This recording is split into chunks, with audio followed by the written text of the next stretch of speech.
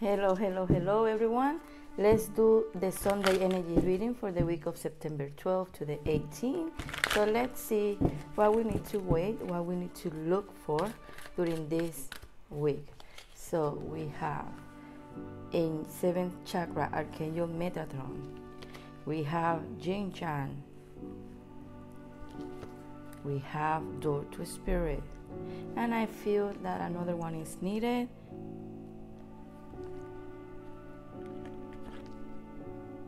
First chakra, Archangel Michael. Wow.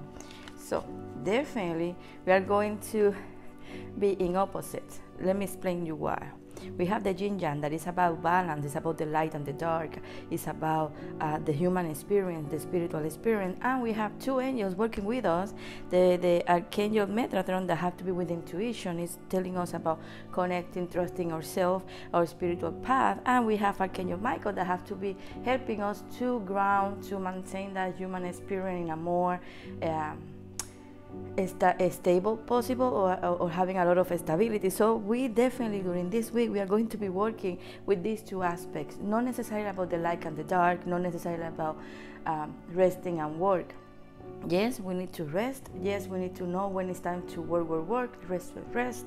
But definitely during this week, it's about balancing our spiritual aspect and the human aspect. It's definitely about knowing and trusting when it's time for you to be more human, when you can allow, and if you're more human, to maintain your ground, to look for those people, situation, things that help you to stay and feel balanced in a more human kind of way, emotionally, mentally, physically. But at the same time, they're telling you, trust your intuition.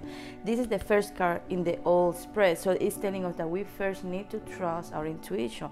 We first need to really look into it. Then we balance. Then we allow the spirit to come in, to guide us, to give us the sign. And then Michael is going to help us to bring all of these things in a more human aspect, to help us to keep moving forward in our journey, in our path.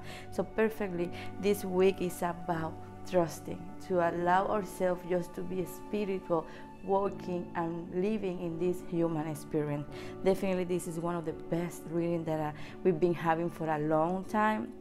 So during this week, yes, allow yourself to go through your human experience, through your emotions, through your mind, but remember always to first go and look into your intuition. Listen, allow them to guide you. You have a lot of spirit guiding you.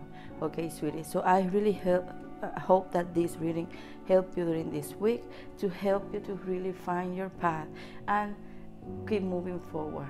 See you next time.